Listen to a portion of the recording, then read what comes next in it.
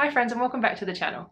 A warm welcome if you're new here. I'm Selena, the interior stylist, designer and furniture refinisher based in Sydney behind the channel. And on today's video I'm going to be showing you how you can create a high-end furniture look for less. These bedsides are really well made, but the only thing that they're lacking is just a bit of personality and style. So today's video is all about how I transform these rather outdated but beautifully made bedsides into something high-end and refreshed. So if you want to see the transformation, continue watching.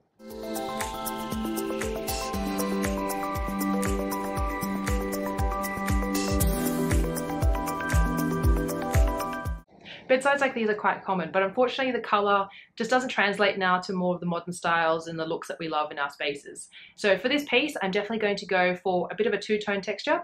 I'm going to go for a lighter whitewash top and a darker blue painted body. So it's a bit more of a bolder contrast, but I think it's going to look great and it's going to really give it that high-end luxe look. So let's start on stage one, prep work.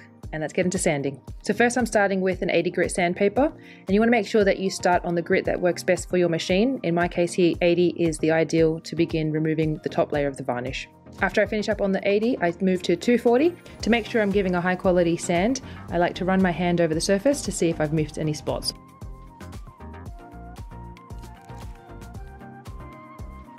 Once I've finished onto this, I move on to the timber primer, and I always make sure that I use this conditioner on any raw timber when I'm applying an oil stain. You can definitely skip this step if you're using a water-based stain, but if you're using oil, I would highly recommend using a timber conditioner, as this is going to prevent any blotchiness or an uneven absorption of the stain into your timber.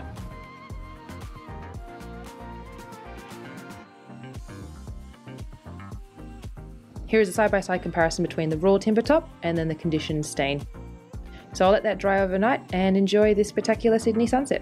So I'll see you in the morning.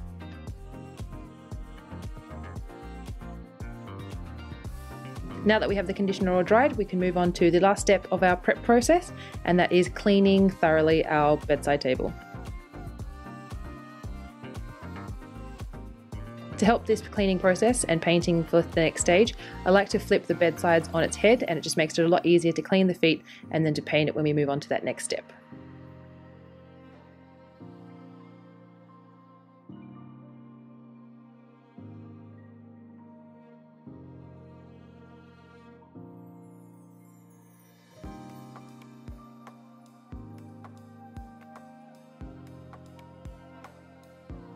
And now for the fun part, stage two, the colour.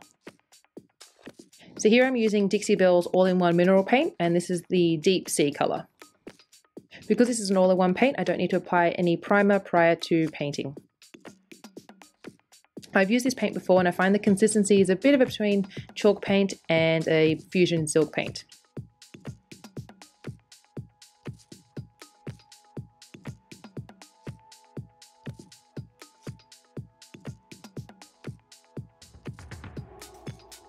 When I'm painting any furniture item, I like to alternate between two different size paintbrushes. I find using a smaller artist paintbrush to get into those nooks and crannies and the feet just a lot easier. You also don't waste as much paint because it is a smaller paintbrush and there's no flicking as well, which is always ideal. And then using a bigger paintbrush to apply it on the bigger surfaces. So sometimes you find the paint a little bit too thick, you can always spray it and water it down a little bit.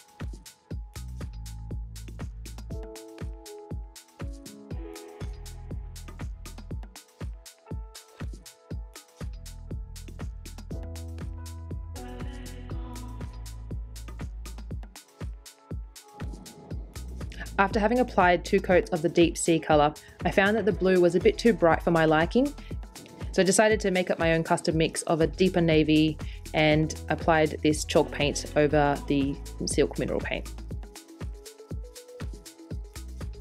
This is the beauty of paint and refinishing furniture. If you're not liking the colour, you can always switch it out. And that's what I did here.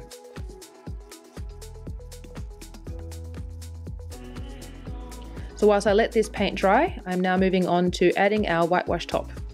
So I'm using a liming white that is an oil-based stain, and just applying this on with one rag and then wiping it off with another rag. And you always want to make sure that you're using gloves as you're applying this, otherwise the cleanup is not as pretty and you're using mineral spirits to clean up any stains on your hands.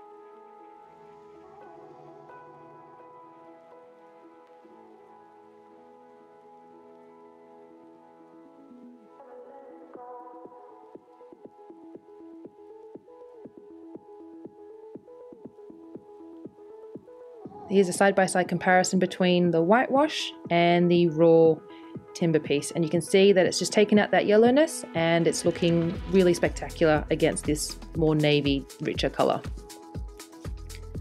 So we'll let that dry overnight, and then the next morning we can move on to adding the finishing touch.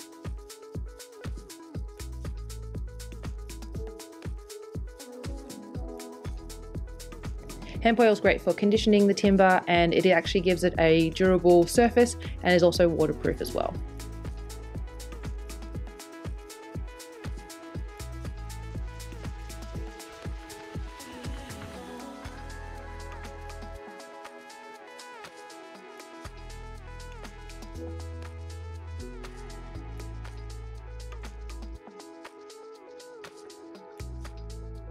For the painted base, I'm using just some furniture wax and applying this all over. So I find that wax gives it a great richness and depth, and it also just helps give it a bit more durability on the chalk painted finish.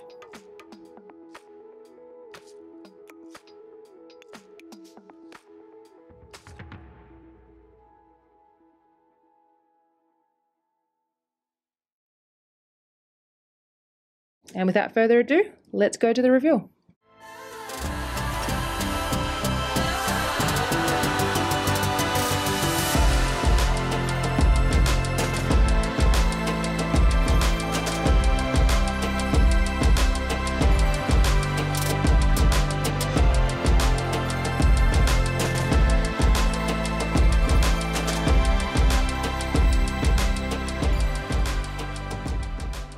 What a transformation, right? This piece has gone from outdated, brown, and slightly drab into something really stylish, modern, and refreshed.